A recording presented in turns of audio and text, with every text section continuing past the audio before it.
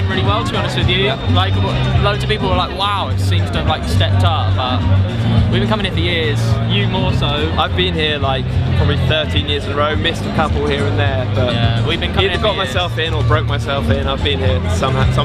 Yeah, but yeah, I think we kind of stepped up today and it felt really good, really good.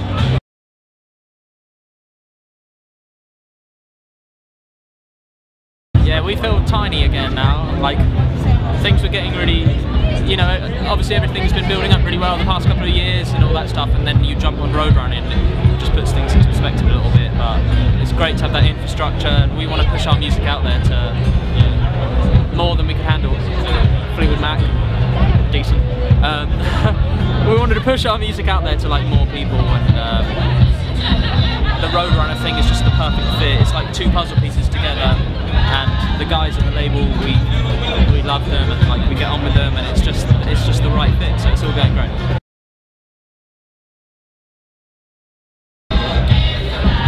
What can we say? Like Humbling. Two massive bands, so to be even mentioned in the same breath, like, can't even describe how good it feels. But we've got a lot of work to do. Those guys have been doing it for a long time, so you know we'll just try our best.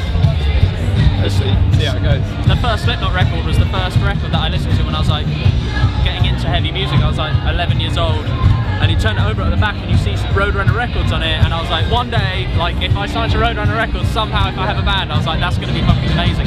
And that is not one of those bullshit stories that we'll just make up. That is a fact. That's literally what we thought. So, and now it's happened. So it's all come full circle. Exactly, man.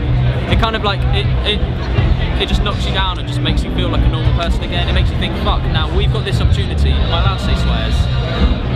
We've got this opportunity now, and like there's the next things that's going to be coming around. So like, you know, we're feeling great about it.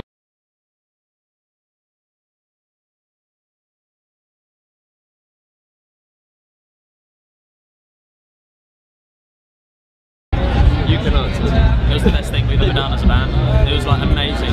It was quite, it was like this, it's hard to even really put into words, to be honest, because we were so involved, and like, it was just so intensely passionate and creative, and the process was just beautiful, to be honest with you. We were making this music, and like when we started to wade into it a bit more, you started to feel, fuck, like we're creating something that's like more than us as a band, more than just us four musicians. Like we're stumbling onto something that's like really fucking great, and the guy who produced it just came totally into line with the way that we think, the way we feel about our music.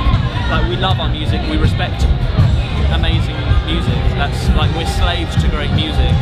So we just wanted to create something that's great, do as much as we possibly could, and the album's just amazing. We're so happy with the way it turned out, and I think it was just a beautiful process. So much fun to be in the studio for that long, you know, four mates just playing music, being creative, playing around with stuff, like having the privilege to just do that for that long. For all of us, it was like an experience that was like the first time for everybody. It was just awesome. We had a great time. It was really, really great. It was kind of, yeah, just everything culminated in that moment. Like the months before it was stressful, trying to like, you know, join the ends on things on the album and make things work, but we got in there.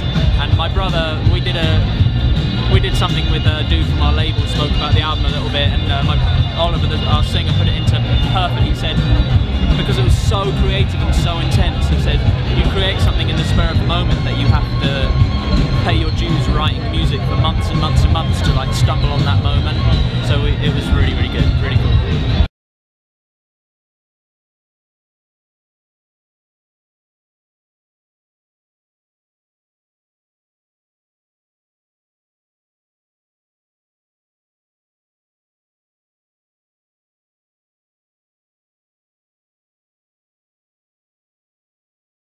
Straight away, Pink Floyd, immediate Pink Floyd. We'd probably have someone like Pink Floyd, like at the moment, where we're at the moment would be like Soundgarden, Deftones, Nirvana. I know it's not possible, but if we could, we'd have a hologram of the main man. Like crazy weird bands like Don Deftones Caballero, like on the bill, just playing like smaller stages, still fucking ripping the shit out of it.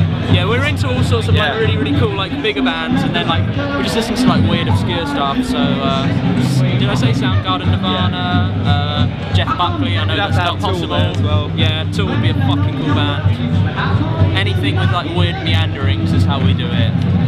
Probably Pink Floyd, top of the bill, definitely. The Beatles. The Beatles. Gotta have them there. Okay, alright, so one day, alright, Sunday would be the Beatles, Yeah. Saturday would be Pink Floyd, Friday, Stone we'd have Age probably Radiohead, yeah, we'd have Queen. Massive. Yeah, fuck. You have to headline one of the days. We have that, alright, Oh, so we'd do shit. Friday, then it would be Pink Floyd, then it would be the Beatles.